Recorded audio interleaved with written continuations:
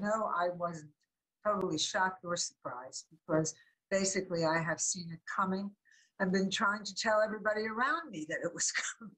Merle Hoffman has been on the front lines of the abortion battle for 51 years, even before Roe v. Wade became the law of the land.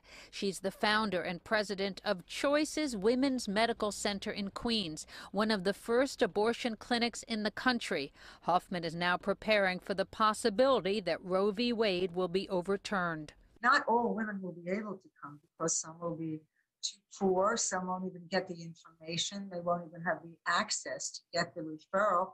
Hoffman says she is already seeing more and more out-of-state women arriving at the Queens facility, specifically from Texas, Ohio, Alabama, and Georgia, where abortion laws are growing more restrictive.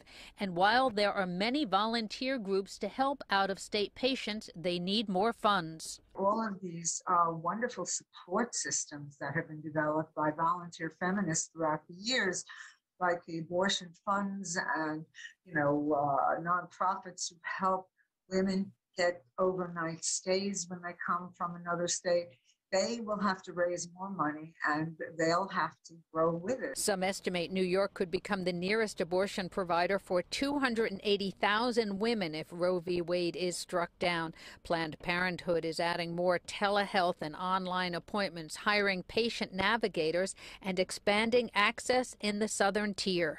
Nothing will stop abortion. The question here is, will women die from illegal abortions, or will they be able to have it as a safe medical procedure? That's really the question.